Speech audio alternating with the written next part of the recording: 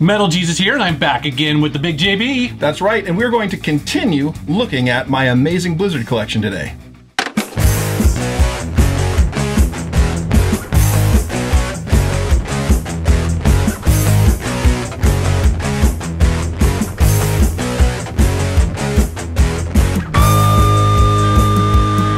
So dude, one of the things I was really looking forward to from Blizzard back in the day was this game called Ghost. That they were gonna release this on consoles. It was gonna be like a third-person action game, right? Right, exactly. Starcraft Ghost, set in the Starcraft universe, told the story from the perspective of one of the characters called Nova, and she is a ghost, which is like this sniper kind of character. I'm really impressed that you actually know the name of a character from a game that never got released. Oh man, well the thing is that they took that character and she is in new games.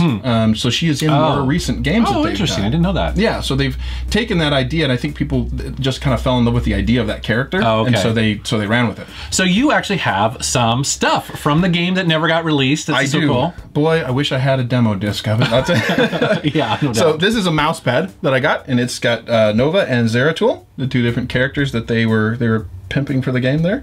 And then the thing that I love the most. This is cool. This is cool. The StarCraft Ghost messenger bag. And it's a cool bag. Not only is it cool because it's StarCraft Ghost, but it's actually really, really cool. Oh yeah, I mean, this is knitted on there. I mean, this is actually pretty high quality. Yeah, it really is. Not big enough for, quite big enough for a laptop bag, depending on your laptop, but it's well, it's an awesome Where did you get piece.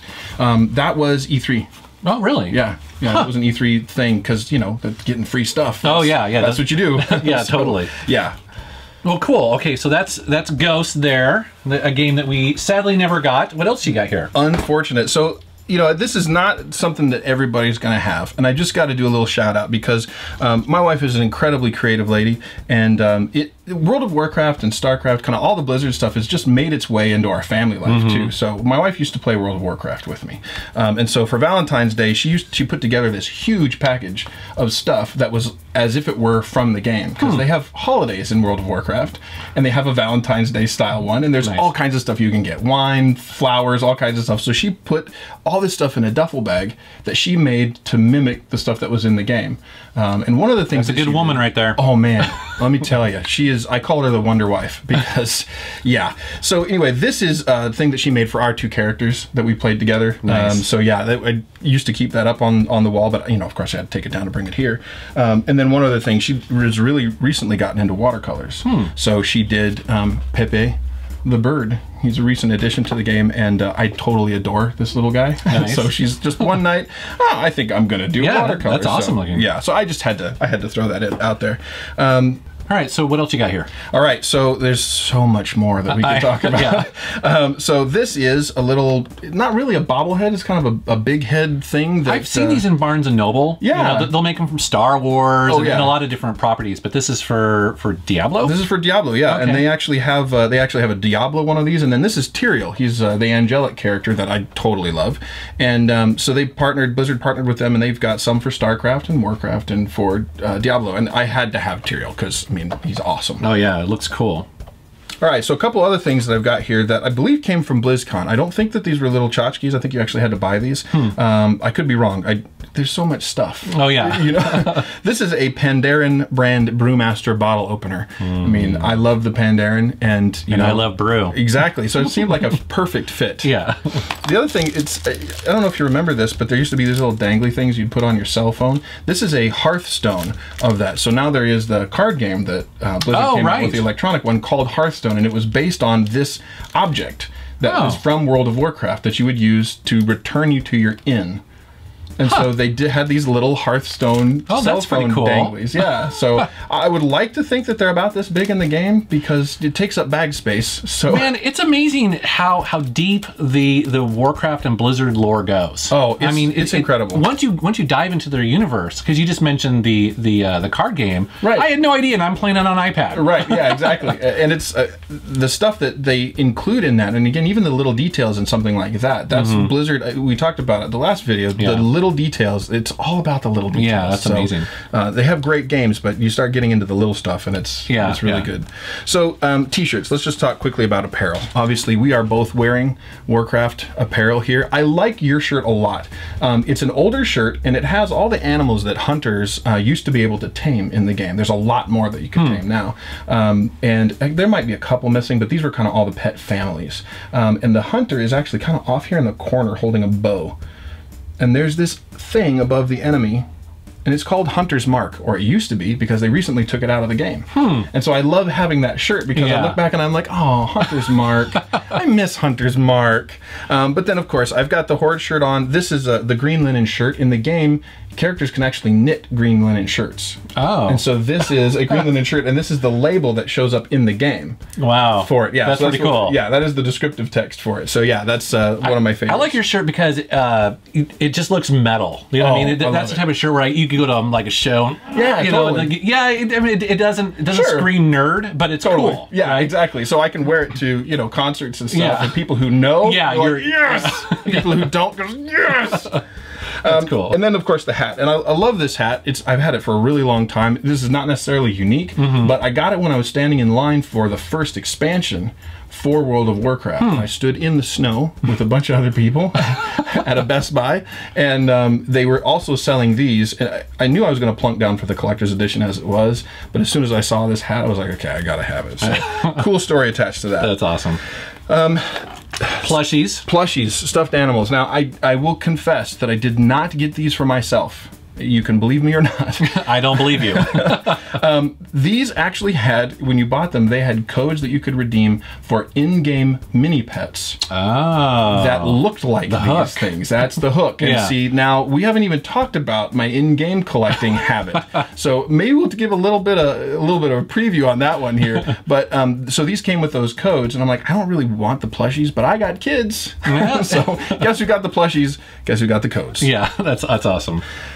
Speaking of family stuff, you've seen my car. You know I've got the Horde symbol on there. And I also have those family decals. Yeah, I saw that on the back of your window there. Right, yeah. So they're World of Warcraft themed. Those are the only ones that I would consider putting on my car besides something that was maybe Star Wars themed, right? And I always hated it because I look at those stickers and I'm like, I know exactly how many people you have in your family, and I know all their genders. If I were a creeper, that's scary. But with the World of Warcraft decals, you don't know. I'm a Pandaren on mine. My wife is a friggin' night elf. So it's like, and then all my kids are on there. You don't know what they are. Going down the freeway when you're driving, do you get the honk honk, you know? I wish I did. Yeah. I've seen one other person actually in the parking garage that I park in in the mornings. Yeah, that actually has the stickers on his car. Huh. So I assume it's him. It could not be, you know, who knows, but car stickers, car stickers. That's awesome. All right, so the games. Yes. I have been playing World of Warcraft since the Friends and Family Alpha of the original game. Even then, I was like, dude, this game is amazing. And the stuff that has evolved over time in the game and just how they've kept refining it, that's what keeps me hooked about it. Huh. So when the first edition came out, I got the collector's edition for it. I just want to hold this because, again, it's like, this is one of the reasons why people love to collect physical releases. Exactly. Right? I mean, this is, you see behind me here. Right. This is the reason why we love these, because this is a substantial piece of definitely of merchandise here, which I just love. I mean, it's embossed. Yeah. It's also aged. Right. And it looks like, I mean, almost looks like a book that you could have on there. And then the stuff on the inside is incredible. We mentioned the art books that are in there, but then they throw in things like the mouse pad. They'll have, this one has a map of the world of the World of Warcraft, and DVDs like behind the scenes DVDs. So you have the first one. Well, you have them all here. So let's very quickly kind of go through these. Because they're awesome. Yes, they absolutely are. And the cool thing is that they have the box theme matches the theme of the game, right? So World of Warcraft, it's got that, you just mentioned the aged sort of looks like a book. So Burning Crusade was the second expansion. This is green, and there was a lot of green themes to it because you fought. The green sort of characterizes the demonic force in the Warcraft world. I didn't know that. Yeah, so there's sort of the fell energies, that kind of stuff. So there was a lot of that in the game, and so that's Burning Crusade. Then Wrath of the Lich King, one of my absolute favorites. It looks frosty. It's set in the northern part of the globe of World of Warcraft, which is snowy.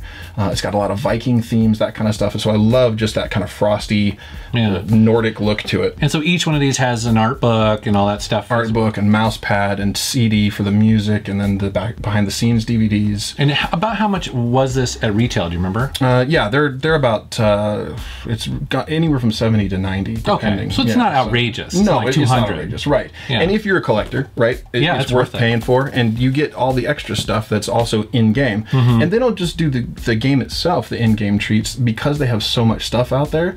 You'll get an in-game treat for World of Warcraft, but then there are also stuff for Starcraft. Oh, and there's stuff for Hearthstone. So it's not just physical stuff. You get a bunch of stuff that you get to unlock in the game. Exactly. Specific in to all of their games too. So like my portrait in StarCraft 2 is a Pandaren Marine. It's kind of the combination of that stuff, and that came from having the Mists of Pandaria that's Collector's amazing. Edition. So this is from Cataclysm. That whole story had, you know, this big bad guy that sort of broke out of the crust of the world. So they've got this red fiery stuff around the logo. Mists of Pandaria absolutely has that Asian theme going on. Oh yeah, right here in the corners. That's cool. Huh. And then the last one that I have is the Warlords of Draenor, and there's a lot of iron, black iron, or dark iron. Dark. I can't remember all the terms. Yes, I played. You're doing so well. You know, pretty good so far. So I'm impressed. Thanks. Well, this one just came out. Yes, this one just came out, and you're taking on the Iron Horde, is what you're taking on. And it's a whole story. Back to the Future. You love Back to the Future. Oh, yeah. The story is kind of one of those alternate timelines, sort of, you're going back to the past, and it's different than what we're used to seeing. Because it goes back to a world that we had visited in Burning Crusade, the second expansion, but it's before this massive destruction that happened over there. So yeah, it's really interesting. The Iron Horde, so it's kind of got that iron look to it. It's even kind of got a sheen to it. Yeah, it's really cool looking. Man. Okay, so that's World of Warcraft. Yes, and you have others here. Yes, exactly. So we should show these. Definitely. So StarCraft 2. So this is Wings of Liberty. That was the first one that came out. Then Heart of the Swarm, and then they just announced the third one that they're going to do. Now this opening right here. Oh, I love this. This is I kind of want to play with it. Just back and forth and back and forth. Again, I just love how much care and work that just goes into these. Again, absolutely. And especially, you know, when you think about it, it's an online game. They don't have to do this. Right. They don't have to, but they do it, and the fans love it. And you can tell if you watch anything from BlizzCon and the way that they talk to the fans that are there and about the fans that are there, there is a lot of fan service. They know who makes the games what they are, and who pays for the games. So they're really appreciative. And then I have the Diablo 3 Collector's Edition as well. That's pretty cool looking too. Yeah, and it also has kind of a cool opening. And then on the inside, you've got Diablo's skull. Wow, that's cool looking. Yeah, and then all the stuff that comes in here. Man, that's awesome. Yeah. Well, you know, and it's funny because we didn't really even touch on the actual physical D&D games as well. Right. Oh gosh, yeah. You can tell the people. I mean, if you're going to make a role-playing game, you know that you've got to have a foot in. They had a foot in D&D at one point or another. Well, I'm just going to reach back here because one of the things that I have in my collection, I don't, and again, I'm not a huge Blizzard collector, but this is one I'm really proud of. Because I'm jealous of this one. I wish that I had that one because it's amazing. It is pretty cool. And so this is for Diablo 2, and it's numbered. So they made 70,000 of these.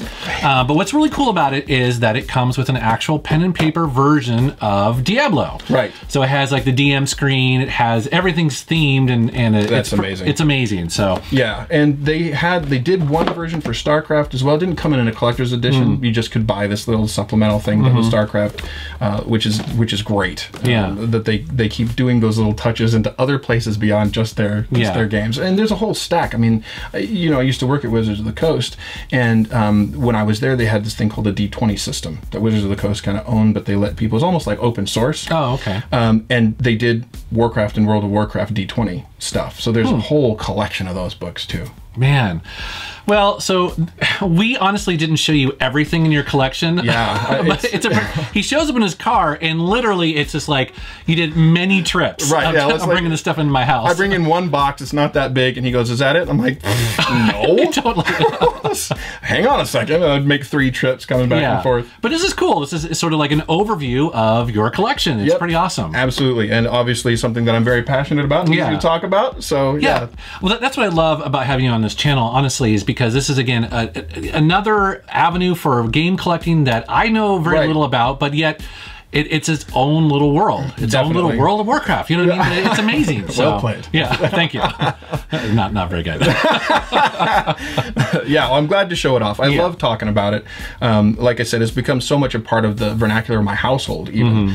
There's jokes that we make in the house, you know, and everybody gets it, you know, from the oldest to the youngest kid in the house. So that's awesome. Yeah, it's great. Well, cool, man. Well, hey, thanks for coming on and doing this. My pleasure. Let us know what you guys thought about these two videos down in the comments below. And do you collect for Blizzard, or do you collect other things, you know, maybe other companies? So there's so many out there. We'd love to hear about it. And there are people that collect, like, there's a friend of the show that collects Sonic stuff, right? Oh, right. Yeah, Pete Dorr. I know. Absolutely. And he's crazy with just that specific thing. So if you have something like that you have just gone nuts about, you just have to own everything for it. We need to know about it. Yeah, definitely. I'd love to hear about it. Post down in the comments below. Yep, for sure. All right. As always, I want to thank you for watching my channel, and thank you for subscribing. Take care. You know what I just noticed? Josh really looks like Tony Stark. That's weird. I wonder if anyone's ever really mentioned it to him. I should probably do that.